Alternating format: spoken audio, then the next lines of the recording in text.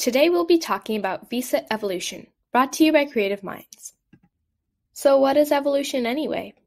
In biology, evolution is a change in the characteristics of a species over several generations and relies on the process of natural selection.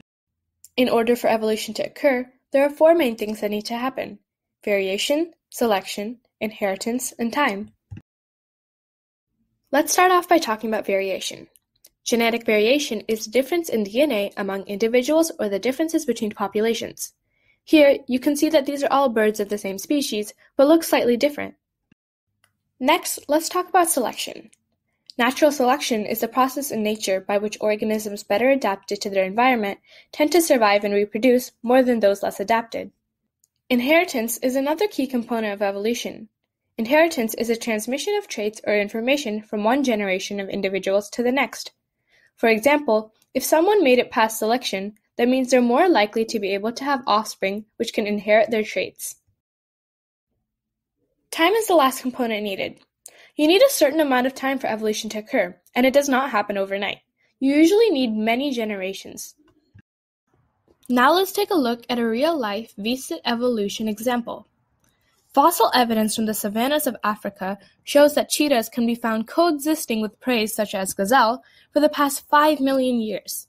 Today's gazelles are quite fast, with average running speeds around 40 miles per hour and in some cases up to 60 miles per hour in short bursts.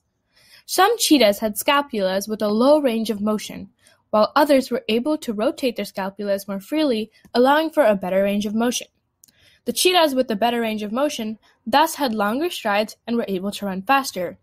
Cheetahs without this trait were often unable to catch the agile gazelles and sometimes starved, while those with the higher range of motion and running speeds often caught enough gazelles to feed both themselves and their offspring. Over the course of the past 2 million years, the average sprinting speed of a cheetah has increased from 40 miles per hour to 60 miles per hour. So the question is, did evolution occur in this case? Well, the answer is yes. On screen, you can see why. And remember, for evolution to occur, all 4 VSIT scenarios must be checked. If you found this video helpful, please like, subscribe, and turn on notifications to find out when we post new videos. Also, check out our Facebook and Instagram to learn more.